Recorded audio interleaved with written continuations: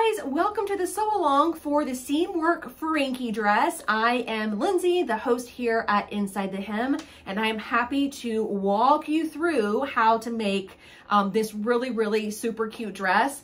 In this video, we're gonna be pretty much preparing the bodice. Let's get into it. Okay, so before we go and base the bottom, I'm gonna go ahead and pin the yoke in place. So this is, we're gonna take one of our yoke pieces. We are gonna place it right sides up. The bodice goes right side down. So these two things are right sides together. Now, again, your outer seams match. The one in the arm side, it goes 1 to 1, or it goes right on the edge. This facing, where the facing seam is, that is actually going to go inside of the yoke by 3/8 of an inch. Now we do our gathering and pin at the notches. How we're folding, we had to do the gathers first and then fold it back. Otherwise you won't be able to get in here to get your gathering done evenly. Okay, so we've got that one. Repeat for the other shoulder. Base this down.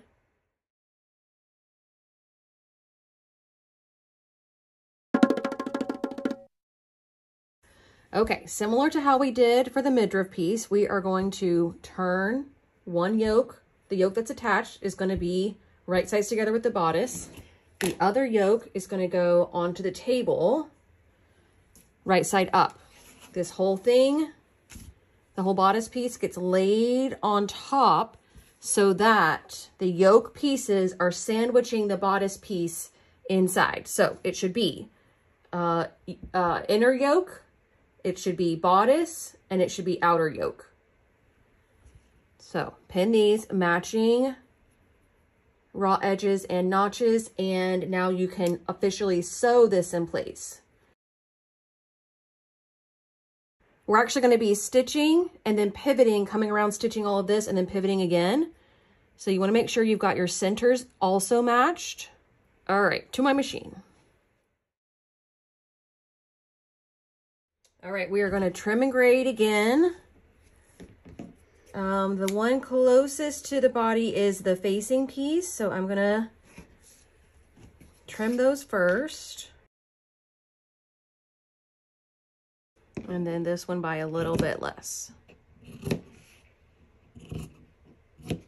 Then on your yoke, where there's the most curves, that's where you want to clip or notch. All right. Easy peasy. So now you're just going to take this, turn it all right side out, and you're going to press the neck edge and the shoulder seams really well.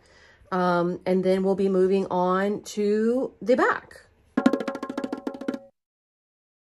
All right, for the back piece, we are just going to be sewing in our darts. So if you haven't already, you want to mark your dart lines, your dart legs. I don't know if you can see mine or not, but there's one here and it comes down here. Lord, I can barely see it. In order to sew your dart, we are going to take a pin and we are going to put that through a bottom leg. We're going to pull it up through the other leg. And then we're going to move our pin around to make sure the pin is parallel to the table. That way you know it's going through one dart leg into the other one perfectly even. Now I'll go up to my point, which is right here. Put a pin in there. And then for the in-between parts, I do the same thing as I did down here. I'm going to pin through one leg, and then I'm going to peek on the other side and make sure that it's matching up with that other leg. So it's going through the chalk line there and there. So now I can finish pinning.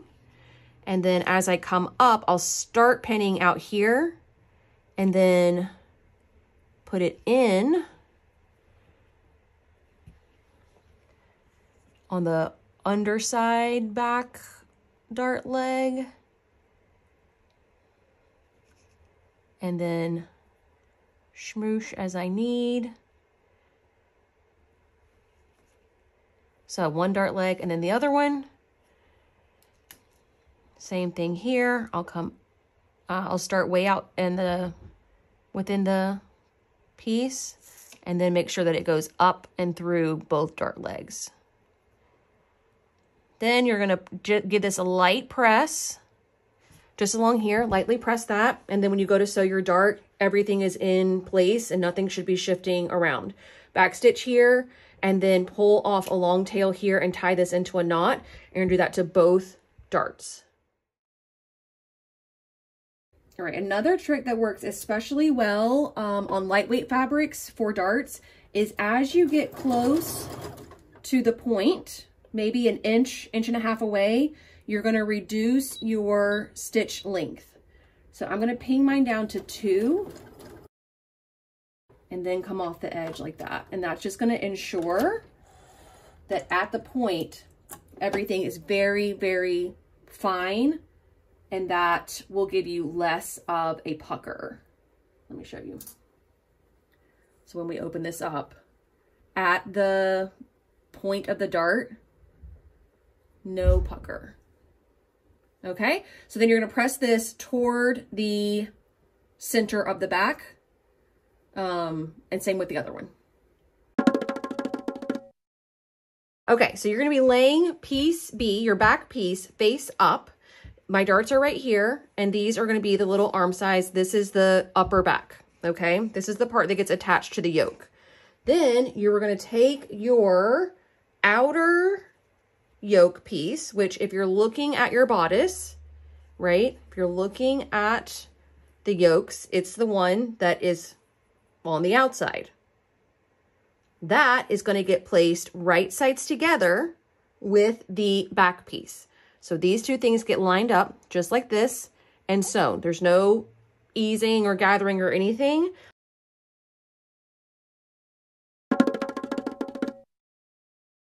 Okay, press the seam that you just sewed toward the yoke. Place your garment right side up. So what you have is back, outer yoke, inner yoke, inner yoke's right here peeking through, and then front. You're gonna take the front of the bodice and you're gonna start to roll it, just like you would a burrito or an egg roll, I guess. Rolling, rolling, rolling.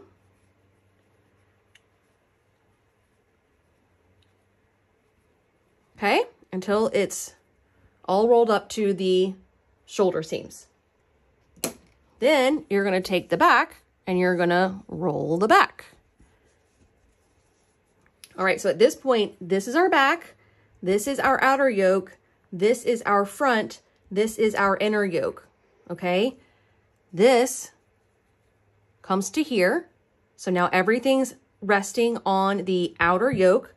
We have the seam that you just sewed, that's the back and the outer yoke together.